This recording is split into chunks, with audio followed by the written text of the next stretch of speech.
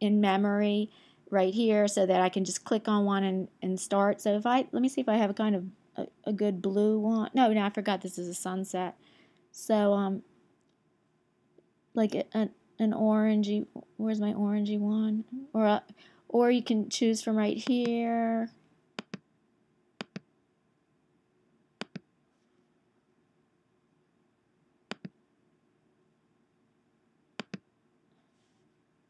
Well, I'm choosing a kind of yellow one.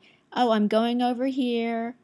Oh, I'm sorry. That's why I can't do that, because I keep forgetting I have to do it on the iPad instead of right here on the laptop. So I just chose that orange. I'm going over here. I'm going to change it, how big the point size is. I want it kind of big.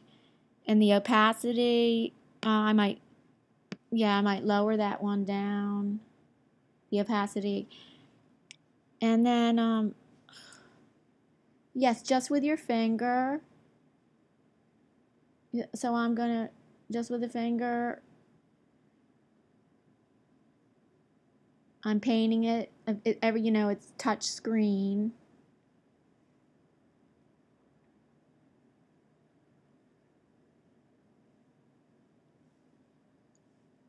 With my fingers, I just pinched it smaller, away from these tools right here.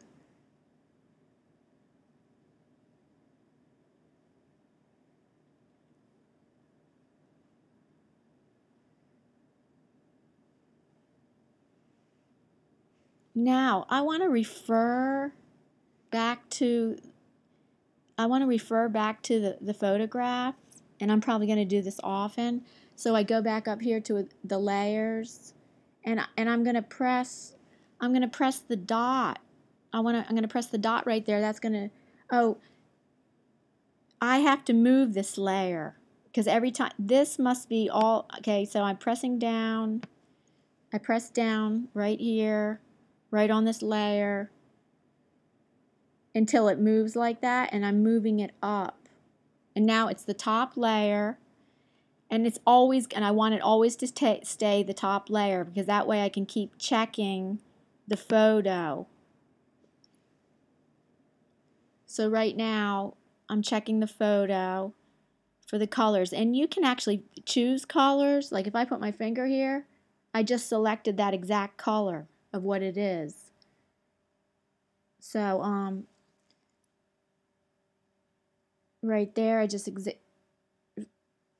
so if I want to change that color of the sky, okay, right now I just selected that color right there. Okay, I think I'm going to select this color up here. Then I get rid of the photo. Wait a minute. I get rid of the photo and close up the layers box. And yeah, that's more of a tan. I'm just going to go slightly over that. And of course, this is just the beginning of my painting, where I'm putting in the lights, the mediums, and the darks. I want some of that yellow showing through, because to me that's just too tan.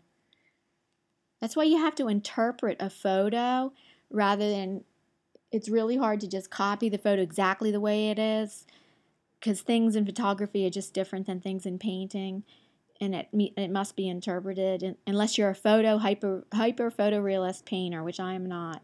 So yeah, now I'm gonna I think I was gonna paint the water right now, which of course is reflecting, but if I want, I can check the color, and I can press down and select that.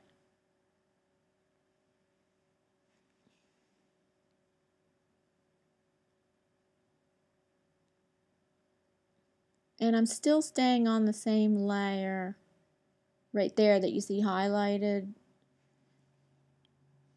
and still with the airbrushing tool. Yeah, and now I can zoom up.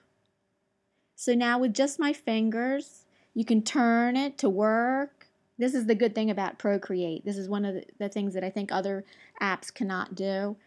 And right now I want to zoom it up. And I just did that by using finger. I'm lowering the point size. And now I'm making the point size bigger.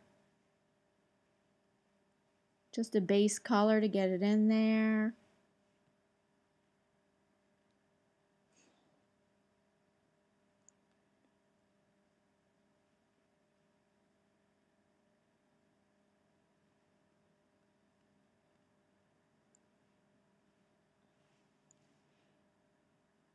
So this is what makes this an easy sunset painting is that it's a silhouette. Silhouette paintings are really great for beginners to do because you get such great results. That's dramatic. You get great results, and it's pretty easy. Like the trees, I do not have to paint all the little leaves and get the exact color. Everything is just going to be pretty much dark black or dark brown. So I'm going back up to layers to check, and yeah, all those trees are just basically black, but there is some highlighting, like right here where the sun is coming through, and I'm going to be putting some light colors, warm colors on the edges right there, but for blocking it in right now, I'm going to be blocking it in with black.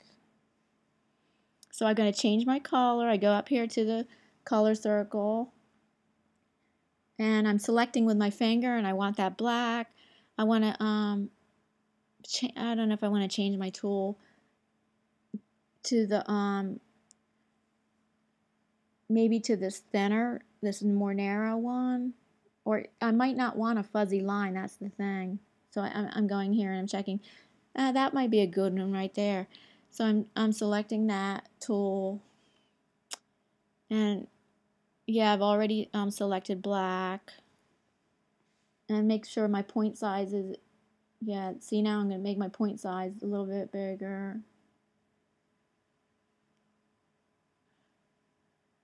See that what's good about this instead of the airbrush is it's giving me it's not going to give me a fuzzy edge.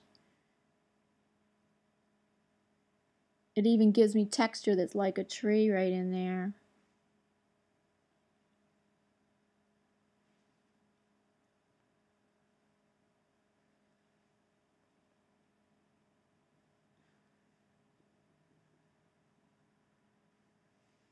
And now I really have to make the point size smaller right here for this one.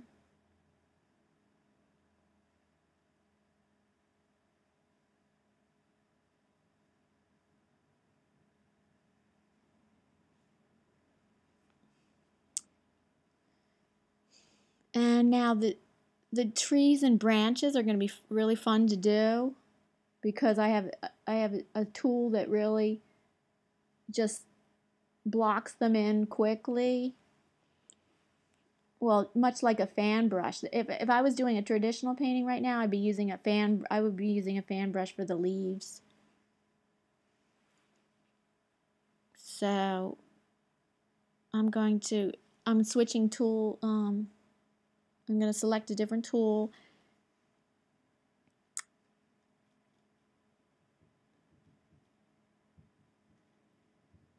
Right. Sometimes I have to search for it because I can't remember. It's something like that one. And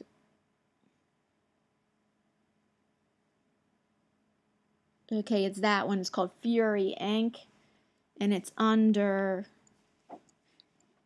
Fury Ink comes under. Let me check the name.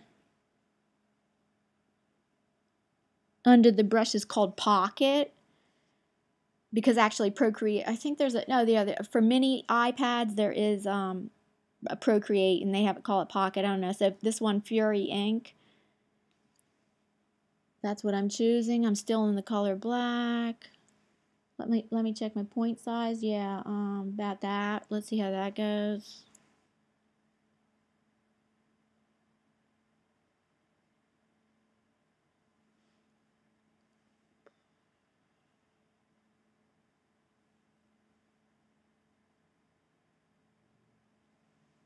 And now that I think of it, I really should have the sky just the way I want it right now before I do that.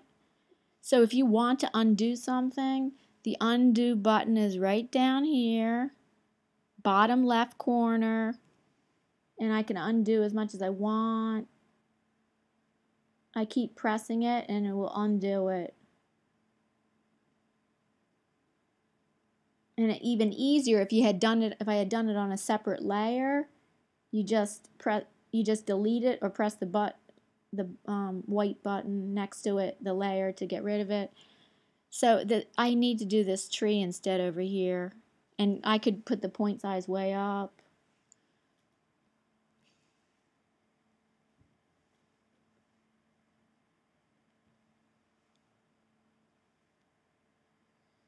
Yeah, with my finger, just small.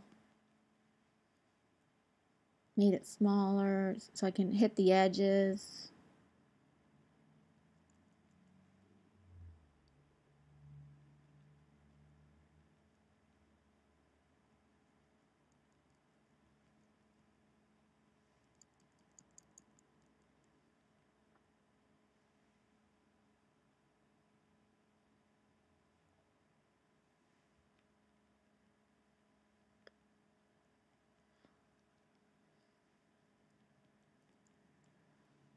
Yeah, do not want much white showing through.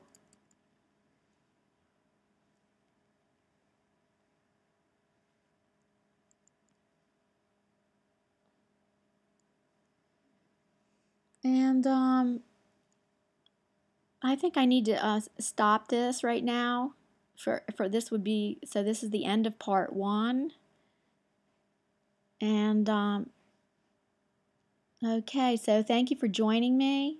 Please like or comment, please subscribe, and please come back for part